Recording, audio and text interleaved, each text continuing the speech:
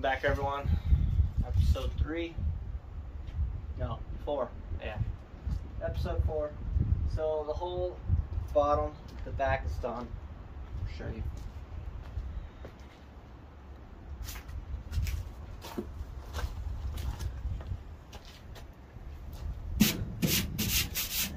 Little dust.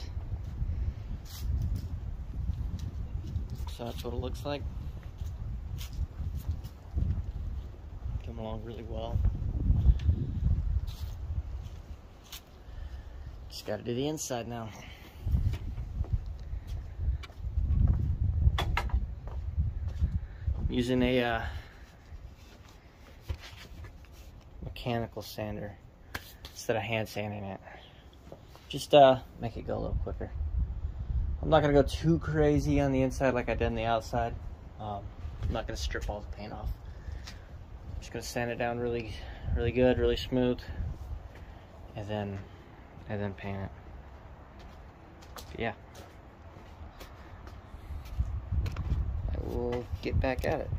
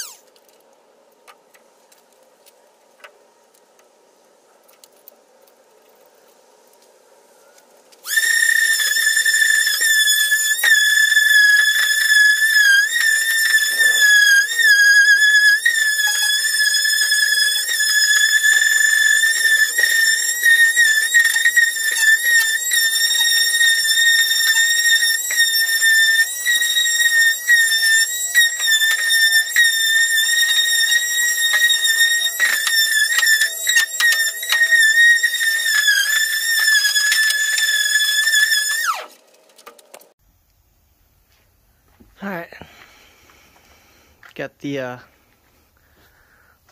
bottom all cleaned, sanded down.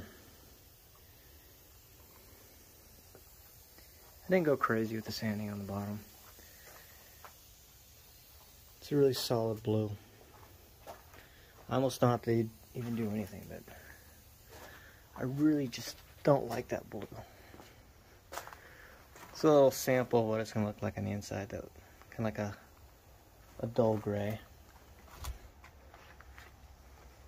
Doesn't look terrible with the blue. That's kind of actually growing on me. I just said I hated it. Oh well, it'll be gray. Blend in with the aluminum. But yeah, it's finally ready. Interior paint. That I haven't decided. That might be gray. It might be green. It'll probably be green. I think I'll do green. But that's it. Ready for paint.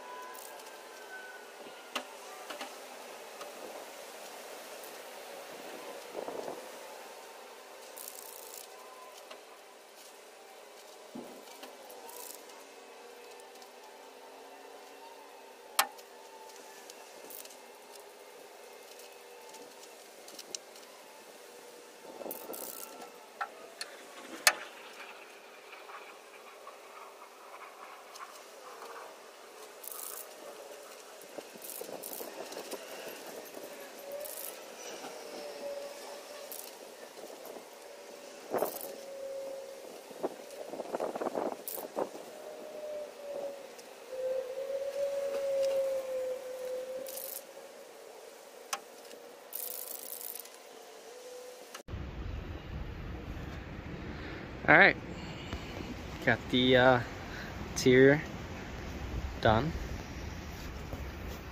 for the most part. Looks pretty good. I do like it. I ended up going gray right here also. I'm gonna do one more coat. after this dries. I haven't decided, but I might make the benches black. I don't know yet. Might just leave it just like it is. But it's almost there.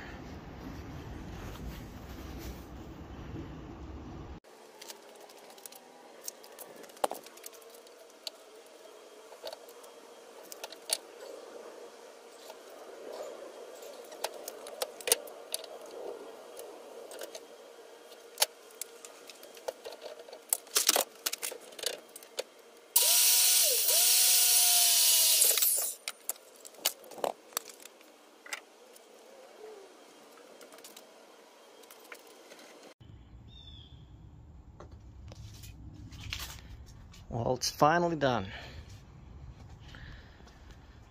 My camera cut out, so I missed a lot of what I was doing.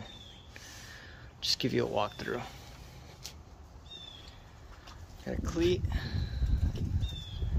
just a little tie-up rope right here. Got an anchor in here. Got 2 paddles. Just got them strung up just so they're out of the way.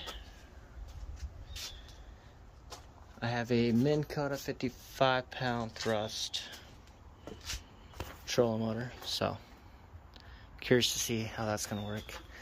I had to add this extra block here because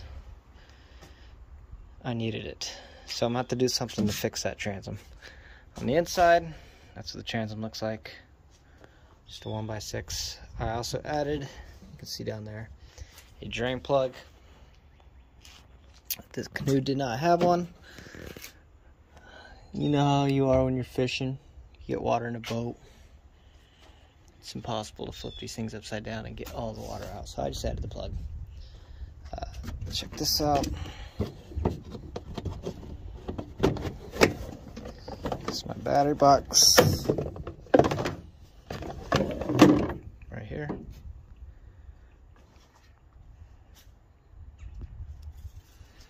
Also got a little wrench, just tied up, just whenever I need it. Super useful, I found. But that's waterproof. It's pretty nice. Right here. It's a nice motor.